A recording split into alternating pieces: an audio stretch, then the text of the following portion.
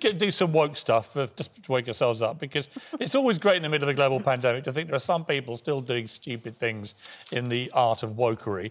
And my particular attention was drawn to Merseyside Police, who yesterday, you would think they had more important things to do, but Merseyside Police launched a billboard which had this headline on it: "Being offensive is an offence." What? Yeah. Yeah. You're pretty offensive sometimes. Yeah, that makes me basically I can report you to the police? I'm a walking crime sheet. Yeah, apparently being offensive is an offence. This, of course, is complete nonsense. Being offensive is not an offence. Is it because... Sorry, can I just intervene? And I don't know what the justification for that is. But, of course, sending people offensive comments... No, I'm about to come to the explanation. ...on the internet is an offence under the Malicious Communications Act. Is that what they're referring to? Causing serious offence can be illegal if, for example, the intention is to stir up hatred on the grounds of race, religion, sexuality, or, as we discussed, death threats or whatever. Absolutely. Right? But to have a banner headline going around Merseyside saying being offensive is an offence is clearly ridiculous. They did it, apparently. It was a shopping centre in Birkenhead on Saturday as part of Lesbian, Gay, Bisexual and Trans History Month.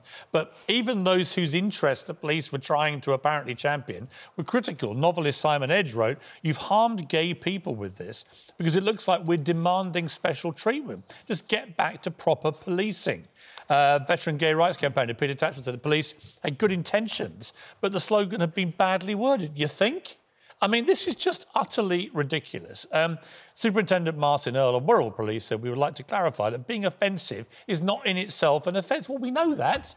So why do it? It's so ridiculous. Think more carefully, please. Just wandering around Merseyside telling the people of Liverpool you can't crack funny jokes because they might offend people and you're a criminal is basically what some people will have read into that. Ridiculous. The world's gone nuts. But not quite as nutty as this. So streets in a North Wales county can no longer be named after public figures, celebrities or other individuals in case they later become controversial. Well, it Councillors is a have decided. The decision will also ease the burden on council officers who say they've often... I mean, for God's sake... It's because they wanted to call a close Piers Morgan close. Yes. And the trouble is, you know, sometimes you do cause some people some offence. Yeah. And they're worried that in the future they might have to rename it Susanna Reid Street. Yeah. This means you couldn't even have, for example, as one critic of this said, you couldn't even have a street named after Captain Sir Tom Moore. Why? Because in 100 years' time, somebody might say something that offends them about Captain... I mean, this is preposterous. Of course you can. Oh. Lovely, so we're now preempting... There's nothing wrong with Captain Tom. We're now preempting the potential woke fury years or centuries down the line about naming a street. That means that every street name will now become rather boring and safe, won't it? Or lovely and sweet and kind and well, it won't, like though, will Susanna it? Reid Street. It won't, though, will it? Well, we know I've not done anything wrong. Huh? Susanna Reid Street? Yeah. I could think of about 100 reasons why that would be cancelled. Huh? Really? Yes. I'm an open book. You, very much closed doors. Yes. Yes. There's another one here. This is. I like it that way. You think this is what... You'd honestly think we make this stuff up. We don't. It's true.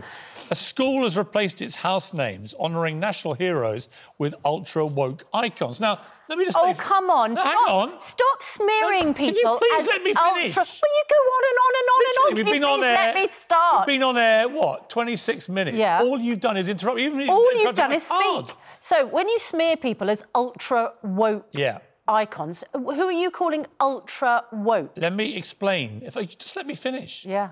Otherwise, how do people know what we're talking about? You're leaping in. I think no one's in any doubt about what you're talking about. One of my village mates went, God, things are getting testy with you, Tom. I went, yeah, they are. Getting increasingly testy. Irritable. They've been tested Lockdown irritation. 6 years. Anyway, Headley Hill has dropped Admiral Nelson, Sir Francis Drake and Sir Walter Raleigh as the names of houses because they're all apparently offensive. That's good. Now, I've got no problem Here we go. with the new names. Greta Thunberg, Malala Yousafzai, Marcus Rashford. There we go. You can hardly call Marcus Rashford an ultra-woke That's not the point. It's the decision-making to remove 3 great national heroes because they're problematic. It came after one complaint from one student. about the historical problems associated with Nelson, Drake and Raleigh. To which I say, these are part of our history. And yeah, by all means, if you want to have some new houses in schools named after current people, but I can tell Greta and Malala and Marcus, and they've even got Joe Biden's inauguration poet, Amanda Gorman. It's fine. Oh, yeah? I can tell them all, enjoy your moment, because trust me, in 30 years' time, someone's going to want you cancelled because they'll have looked back and gone, no, problematic, sorry. And that's the problem with this. Everybody in the end gets cancelled. Yeah.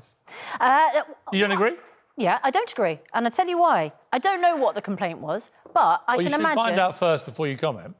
No. I'm allowed to comment whatever I like. You can't cancel me just because I don't know all the details. You're about to comment on a story you haven't actually bothered to check what the story is. Well, so tell me what was the reason that they want them cancelled. Say what you want to say. So what I was going to say was, if I was in one of those houses, I might feel more inspired if my house was named after Marcus Rashford than after Sir Walter Raleigh. But you should be taught to understand why you should be inspired by the likes of Raleigh, Drake and Nelson, because they made this country the great country it is. Well, Marcus Rashford makes this country great. You should be taught a thing called history and reminded what made this country great and that these people are not all terrible people who have to be cancelled. Because I'm telling you, it will happen. Well, what was the reason they were cancelled? What was offensive? That one pupil said but what was the reason there were historical problems associated with them. I mean, one pupil then has every house name changed.